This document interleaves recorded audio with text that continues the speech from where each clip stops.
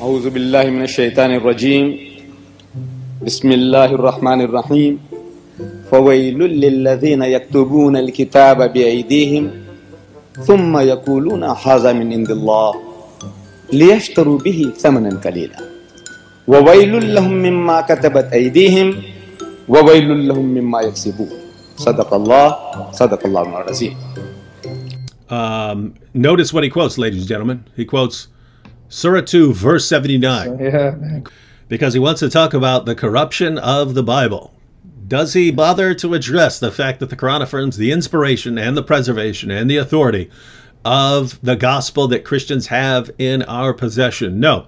Does he address the fact that Surah 2, verse 79 of the Quran is about Muhammad's interactions with Jews? No. Does he address the fact that if you look at what the passage actually says, there is no way at all that it is talking about even the corruption of the Jewish scriptures?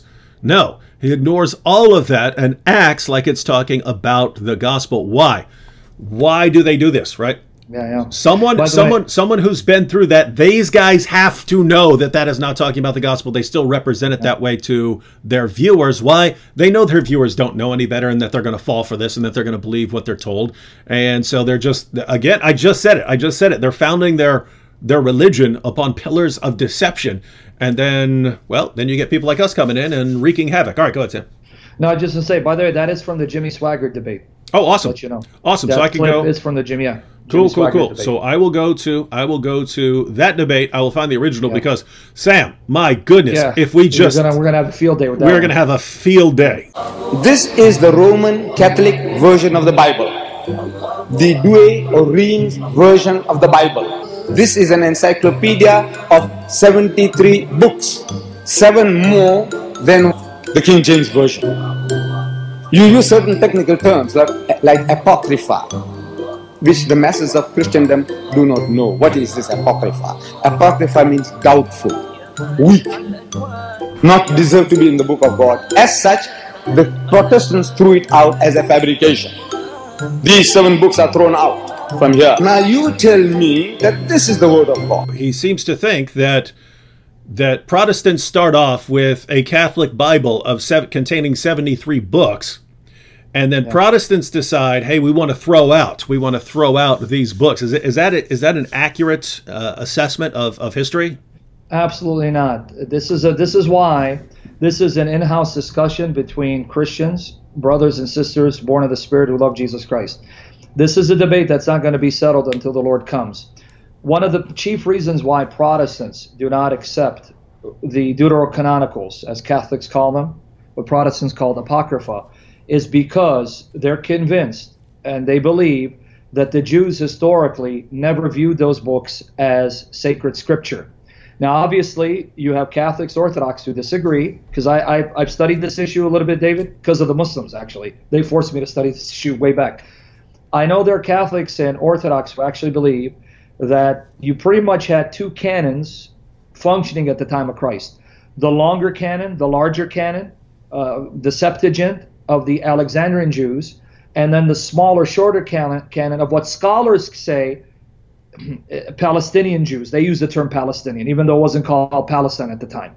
Now, however, the evidence from before, during, and after the time of Christ shows that you can't really argue that the Septuagint, the Greek translation of the Hebrew Bible, had these additional books because, unfortunately for us, all the extant copies of the Greek version of the Old Testament were produced by Christian scribes after the time of Christ. So we don't really have any complete translation of the books of the Bible in Greek before and during the time of Christ. But again, to repeat, the reason why Protestants don't accept those books is because they believe and are convinced that the Jews historically never viewed them as scripture. That's why. But another caveat, let me add a final caveat. Some people already know this. Are you guys aware that the King James translators did translate the Apocrypha, the Deuterocanonicals in English, and made it part of their translation? It was included in the original King James of 1611. But they did make sure to notify the readers that they didn't view it as sacred scripture, but they couldn't simply ignore it because there are many Christians who were raised on the Deuterocanonicals, the Apocrypha, and it does have helpful information. It has beneficial information that benefits even those who don't believe in its inspiration. But we'll talk about that some other time. Deedat, he talks about these disagreements, and you can take different Bibles and so on. There are always reasons for everything, right? There are always reasons. He doesn't go through the reasons. He just explains the differences. And what we really want to explain is, suppose in a cave somewhere, we found all of the earliest Qurans, all of the earliest editions of the Quran. Suppose that the guy who was ordered to burn them all by Uthman actually took them and hid them in a cave, and we found them all. And suppose we go in there and we find Ibn Masud's Quran. It has 111 chapters in it. Suppose we go and we find Ubay ibn Ka'b's Quran, and it has 116. Could you have reasons for saying, you know what, I want to go with Ibn Masud on this one? Yes, of course you could. Of course you could. Of course there are reasons. You say Muhammad said, if you want to learn from anyone, learn from this guy. So therefore, I'm going with this Quran. Imagine you were sitting there looking at this, right? And so some people said, hey, I'm going to go with Ibn Masud's Quran. Some people said, hey, we're going with Ubay ibn Ka'b's Quran. Why would you go with Ubay ibn Ka'b's Quran? Well, Ubay says he took everything directly from the mouth of Muhammad. Didn't learn it from anywhere else. He got it directly from the mouth of Muhammad. Okay, well, maybe I want to take what he says seriously. Exactly. Zayd ibn Thabit. So you could argue, well, his is the Quran that became prominent in Islam later, and so we'll go with him. You could have arguments. You could lay out criteria for why you're going with each one of these Qurans. Now, suppose no one explained the reasoning. Say, here's why I'm going with Ibn Masud. Here's why I'm going with Zayd ibn Thabit. Here's why I'm going with this one. And you just said, look, they've got all these different Qurans. What a joke. It's so stupid. Oh my goodness. These guys are all, they're all deleting chapters. So Ibn Masud, look at him. He's throwing out chapters of the Quran. And Ubay ibn Ka'b, he's adding chapters to the Quran that were never seen before, and so on. You would look at that and you would say, man, you might want to actually be more accurate and go through their discussions, because assuming that someone's right here, you could actually go through the evidence and maybe come upon a true position. I don't think there is one. I think it's just a mess in Islam. Yeah. But what Deedat is doing is just, look, hey, these people are discovering more and more manuscripts, and they're discovering more and more things, and they actually have some disagreements about the canon. He doesn't explain the reasoning for those and why they have these disagreements. It's just, look, 73-66. You see how Christians got that problem? We don't have that problem in Islam. Why? Because we lie about it. More Ahmed Deedat coming, ladies and gentlemen. Here we go. أعوذ بالله من الشيطان الرجيم بسم الله الرحمن الرحيم فويل للذين يكتبون الكتاب بأيديهم ثم يقولون هذا من عند الله ليشتروا به ثمنا قليلا وويل لهم مما كتبت أيديهم وويل لهم مما يكسبون صدق الله العظيم. You tell me that this is the word of God, the King James Version, with its 66 books. This was first published in 1611 by order of His Majesty King James, whose name is still based today. Authorized version, authorized by who? Not God Almighty, by King James. He authorized it, not God Almighty. Now, it goes back to the ancient manuscripts. I am told, what is ancient? It says 400 to 600 years after Jesus is ancient. Now we have access to the most ancient manuscripts, most ancient. And this translation here, or version, the RSV, the Revised Standard Version, goes to the most ancient manuscripts. They date from 200 to 300 years after Jesus. So closer to the source, the more authentic any document would be, closer to the source. This is common sense. If Jesus, in the time of Jesus, if this was written and he had signed it, autographed it, no questions asked. This is 200 to 300 years after, this is 400 to 600 years after. So they published this translation, published in your own country here, as well as in Britain, Canada, all these countries simultaneously you produce this Bible. And we are told some glowing tributes are being paid to this translation. Guys, even if you don't like the Revised Standard Version, I want to now invite you to do something for me. specifically the New Testament.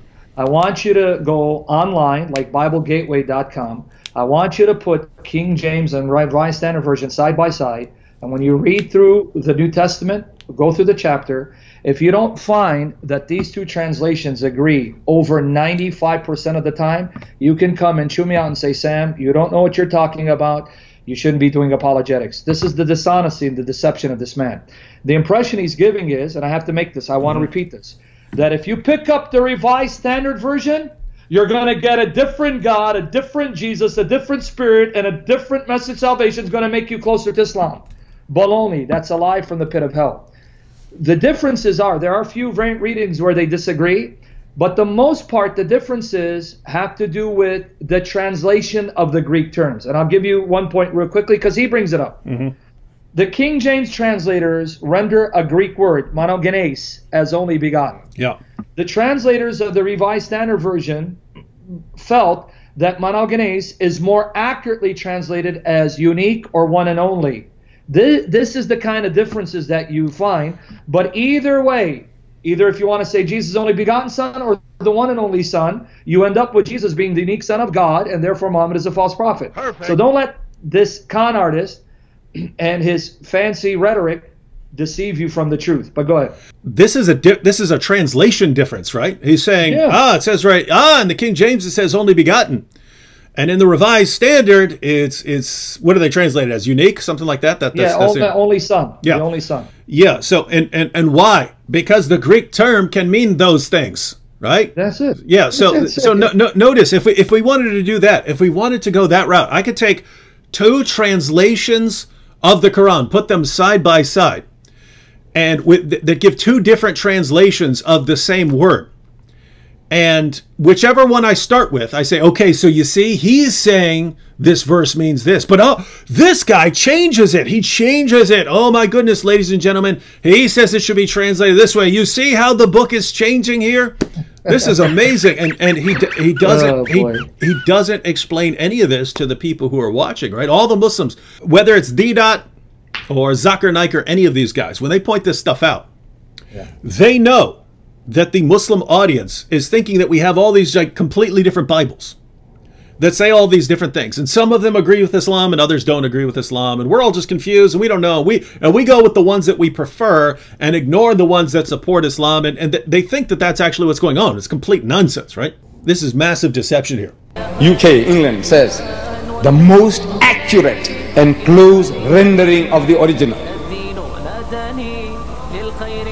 Now prepare for the shock. I said prepare for the shock. From these 32 scholars of the highest eminence, backed by 50 cooperating denominations, they say, yet the King James Version has grave defects. And that these defects are so many and so serious. These are not my words. They are so many and so serious as to call for revision in the English translation. Calls for revision in the Revised Standard. David, I want to, even the part he read, if you guys paid attention, it's right here on the screen. I froze it. Yet the King James Version has grave defects. Now notice what it means. That these defects are so many, so serious as to call for revision of the English translation. Yep. It's talking about the English, right? English translation. The English, because it's 1611 archaic, and also some of the choices they made was deemed to be not as accurate to the original wording by these scholars. So, but again, don't take my word for it, don't take David's word for it. Pick up the Revised Standard Version, King James, and you can do it online, put it side by side. If they don't agree over 95% of the time, I don't know what I'm talking about. And the differences are having to do with how to translate the original language. Should it be unique, one and only, begotten, virgin, young maiden? That's the difference. But the theology is the same. Christology is the same. Pneumatology, it's the same. But anyway, he has to spin it. He has to make it much more worse than it is for shock value in order to keep Muslims inoculated by his brainwashing so they don't read the Bible and take its message seriously. That's what it is. Yeah, and just think again, ladies and gentlemen. Matter of fact, let's just, I want to check out a couple of passages from the Hadith here to try and illustrate a few points, right? All right, so this is Sahih al-Bukhari, 4977. Narrated Zur bin Hubaysh, I asked Ubay ibn Ka'b, O Abu al-Mundir, your brother Ibn Masud said so-and-so, i.e., this is referring to the two chapters at the end of the Quran, Surah 113 and Surah 114. According to Ibn Masud, those were not part of the Quran. These were not part of the Quran and do not belong in the Quran. So, he's saying Ibn Masud said that these chapters do not belong in the Quran. Ubay said, I asked Allah's messenger about them. I asked Allah's messenger about them, and he said, they have been revealed to me, and I have recited them as part of the Quran. So Ubay added, so we say, as Allah's messenger has said. Now notice, Ibn Masud admittedly said that these two, the final two chapters of the Quran, Surah 113, Surah 114, do not belong in the Quran. So this issue is brought to Ubay ibn Ka'b. And they asked Ubay, hey, what do you say? And Ubay says, well, you know, I got this directly from the messenger. I got this from Muhammad, who recited them to me. And so Muslims will say, aha, well, there you have it. Ubay had confirmation from Muhammad that these are supposed to be in the Quran. Problem solved. Well, one, that's the problem's not been solved, because Muhammad said, if you want to learn the Quran from anyone, learn it from Ibn Masud, right? Learn it from Ibn Masud. So the question is, why would Muhammad's top reciter of the Quran be wrong about what was even supposed to be in the Quran? So that's problem number one. Problem number two, let's scroll down to number 5005 here. Narrated Ibn Abbas. Umar said, Ubay was the best of us in the recitation of the Quran. So notice the people who are involved here. This is Ibn Abbas, one of the best of all time, citing Umar, one of Muhammad's closest companions, the second rightly guided caliph, talking about Ubay, who was on the list of Muhammad's 4 best reciters of the Quran. And he says, Ubay was the best of us in the recitation of the Quran, yet we leave some of what he recites. We leave some of what he recites. So Ubay is quoting as part of the Quran certain things that the rest of Muslims were not quoting. And then if you asked Ubay about it, Ubay says, I have taken it from the mouth of Allah's messenger and will not leave it for anything whatever. And here you have them trying to justify this. They say, whatever a verse, revelation, do we abrogate or cause to be forgotten? We bring one better than it, one better or similar to it. Now notice here. Notice what you have here, ladies and gentlemen. You've got Ubay saying, I'm not going to leave this stuff off as a recitation of the Quran because I got this from Muhammad himself. And they say, yeah, but we're saying, we say it's been abrogated, so we're not quoting all of the stuff you quote. But think about this. Think about this. That's the same thing he said. That's the same thing Ubay said about the dispute over whether the last 2 chapters are in there, right? So they say, Ubay, Ibn Masud says these aren't actually supposed to be in there. He says, what are you talking about? I got it directly from Muhammad. So and Muslims there say, you see, Ubay says it's supposed to be in the Quran. Therefore, it's supposed to be in the Quran. And here they're saying, yeah, you can't trust everything Ubay says about what's supposed to be in the Quran. And Ubay says, what are you talking about? I got this directly from Muhammad. I got this stuff directly from Muhammad. What is it? Not only his additional chapters, but his additions to passages all throughout the Quran. So, ladies and gentlemen, think about this. And there, by the way, there are plenty more passages we could go to. But, one, Muslims don't know any of this. Right? You can line up the Muslims here. Unless they've been watching our channel for a while and watching my videos for a while, or reading Sam's articles, they don't know any of this. Their leaders do not discuss it. Here's what's amazing. You can pick up a copy. The reason I'm pointing all this out is you can pick up the Revised Standard Version. Open it up. And they start talking about the issues involved here, right? Their translations issues, their manuscript issues. Well, guess what? From the very origin of Islam, they couldn't even agree on what was supposed to be in the Quran. They couldn't agree on who was right about what's supposed to be in the Quran or who had the right reading. They had to kind of just do the best they could. And their solution was, we'll pick one and burn all the rest. and then everyone else has to agree, or there's going to be problems, right? That was the solution in Islam. So the solution in Islam was to cover all of this up and pretend that it's not happening. Perfect. And now that has been their method for the past 14 centuries, pretend that they don't have disagreements about what's supposed to be in the Quran. Pretend that entire chapters didn't come up missing. Pretend that large passages didn't come up missing. Pretend that verses weren't eaten by a sheep. Pretend that you can't line up manuscripts and spot the differences. We'll pretend that in Islam there's none of that, and we'll lie to our entire population and tell them that there is no dispute, perfect preservation right down to the letter. Then we'll look over at Christians and say, you see this? Look, right here in their own Bibles, in the introductions to their own Bibles, they're admitting that they have differences in their manuscripts. They're admitting that they can translate things differently. Oh my goodness, do you see what a sloppy religion that is? What you guys are really saying is Christians are honest. Christians are honest. Ladies and gentlemen, the position of Christians is that anytime you have human beings copying and recopying manuscripts over centuries, you're going to have issues. You're going to have textual variants. It's going to happen. Right. Just the people who are watching here, me, Sam, those of you who are here, we could all sit down. If you try and copy the Bible, we're all going to come up with different editions of the Bible, in the sense that we're all going to make mistakes as we're writing, 100%. Right?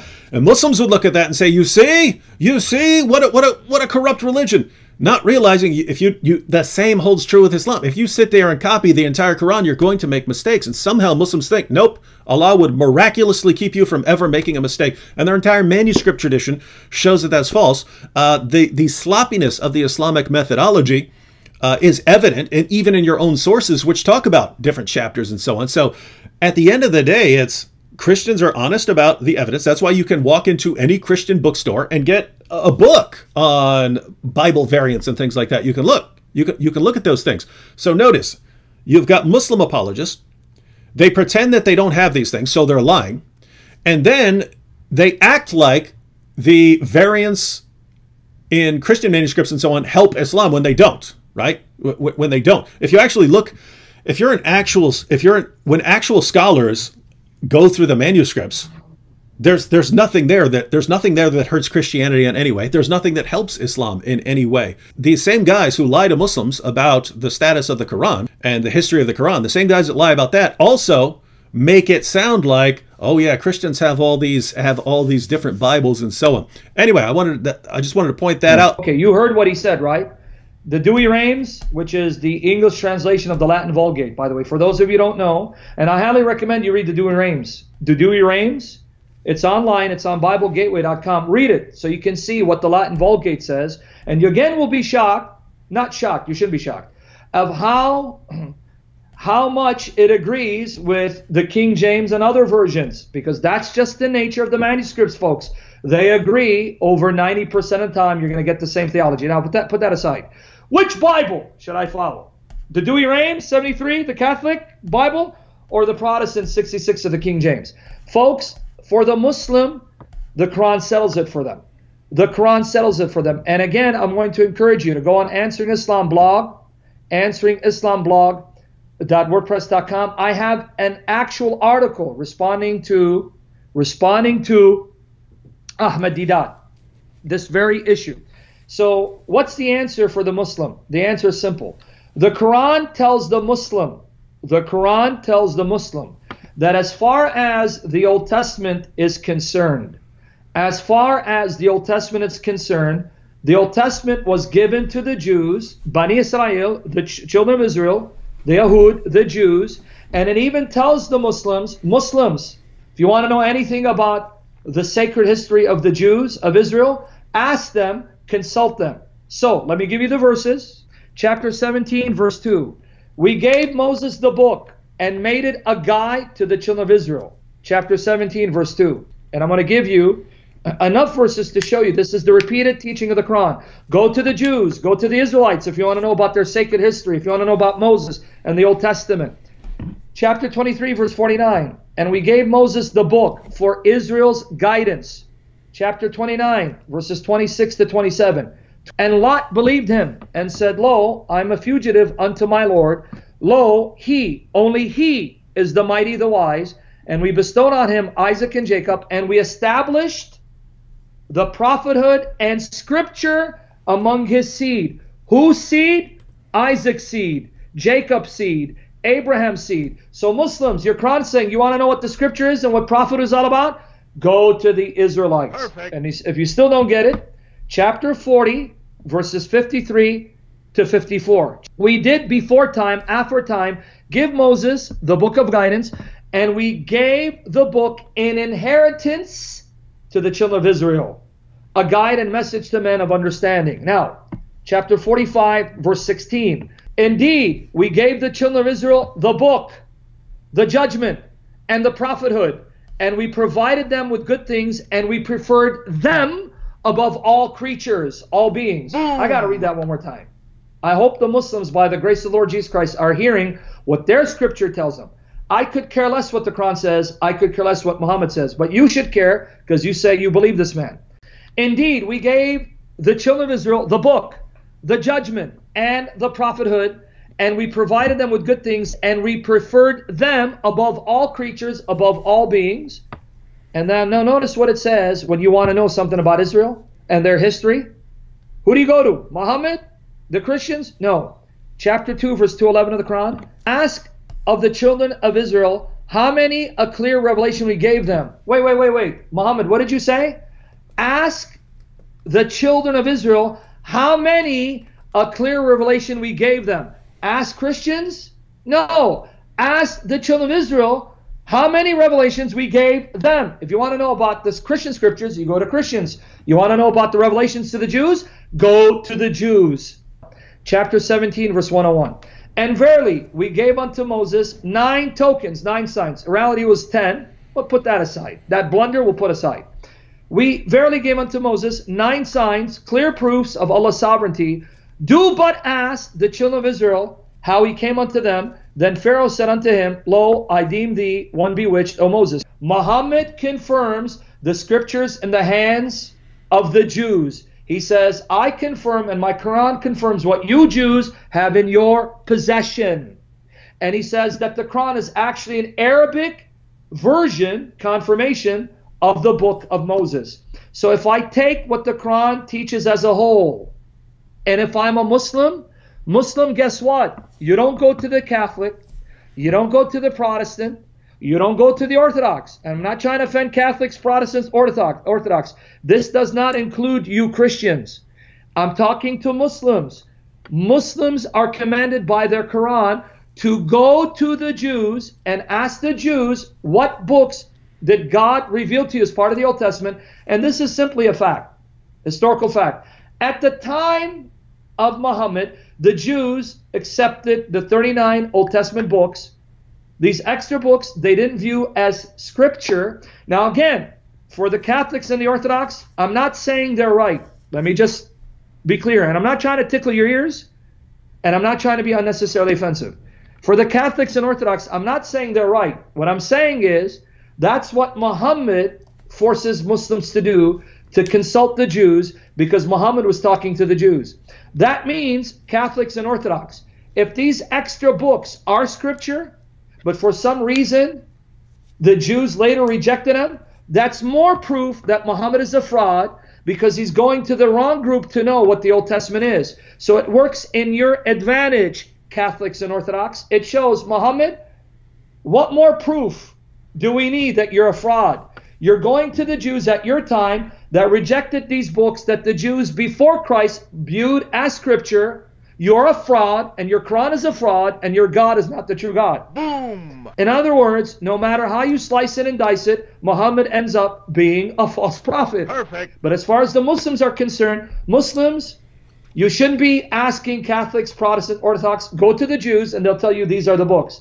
Now if the Jews are wrong Muslims, that's more proof Muhammad is a fraud and a son of Satan. So the question for a Muslim, for someone like Ahmed Deedat, or for one of his followers now, the question should be, wait a minute, if Allah is commanding the Muslims during the time of Muhammad to go to the Jews because he's confirming those scriptures, the question would be, what did those Jews consider their canon scripture, their canonical scripture?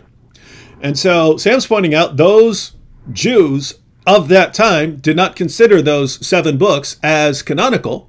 And therefore, if Muhammad's followers were to go to them and ask them, they would have said these books, but they wouldn't have brought up those 7 books. So the Muslim should be saying right now, a Muslim should be saying, oh, it doesn't make any sense for me to be bringing up this issue as if it's a problem for Christians. The Christians agree on the Christian books. The Christians agree on the explicitly Christian books. There are different Christian groups that disagree about the scriptures of the Jews, but according to the Quran, I'm supposed to go to the Jews about that, not to the Christians. Exactly. So the disagreement among the Christians is completely irrelevant to Islam. I'm supposed to go to the Jews, and the Jews actually give an answer on this. And on this issue, they actually agree with the Protestants that you don't include those 7 books as part of the canon. And what Sam is pointing out is Catholics, you don't need to hurt your feelings. The Muslims, the Quran would either be right or wrong about that. If the Quran is whether the Quran's right or wrong, it doesn't affect you. Assuming that he's wrong, if you want to say he's wrong about the canon, if you as a Catholic want to say no, they're wrong about where you would go for the status of these 7 deuterocanonical books, then great. That would be further evidence from your perspective that Muhammad is a false prophet. Yeah, you as a Catholic should not care at all what Muhammad says about the status of various books.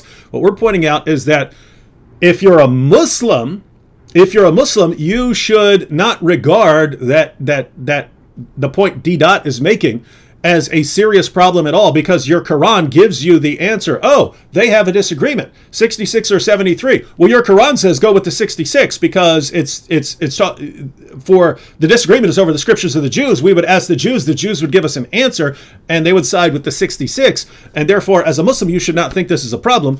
If you do regard it as a problem, then of course we would have to fall back on the fact that Muhammad's own companions couldn't even agree on which chapters are supposed to be in the Quran. We'll have to ask you about your hypocrisy and inconsistency, and why your scholars and your apologists lie about this and pretend these things didn't happen, and why your early companions of Muhammad burned all the manuscripts to cover up these differences. I mean, Sam, could you just imagine Catholics and Protestants? And one group just completely takes control, and then they gather all the Bibles together, burn them all, and then one group just says, "This is the Bible. That's all there is to it." Yeah. And then regarding it as, you see, we have no disagreements over our scriptures. That's what Muslims did, right? That's exactly what Muslims did, and Muslims think we're the ones with a problem because notice, guys, since we preserve our manuscripts. And since we preserve all of these discussions, and again, you can walk into any Christian bookstore and get a discussion of this, you, as a Christian, whether you're Catholic, Protestant, Orthodox, you can actually sit down and say, here are the arguments of the Protestants. Here are the arguments of the Catholics. Here are the arguments of the Orthodox scholars. And here's their reasoning.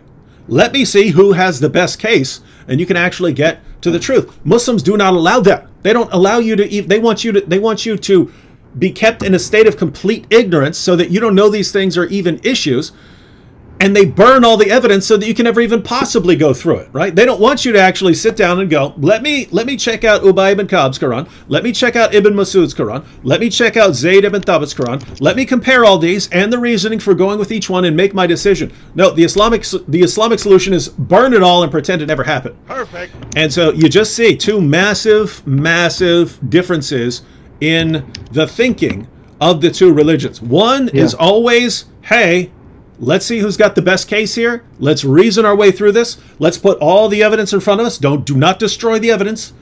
Let's put all the evidence out there. And guess what? As we learn more, we're going to make revisions. As we get more manuscripts, we might learn more about translations and so on. This is always a possibility. In Islam, it's always burn everything and pretend there's never been any differences. Yeah.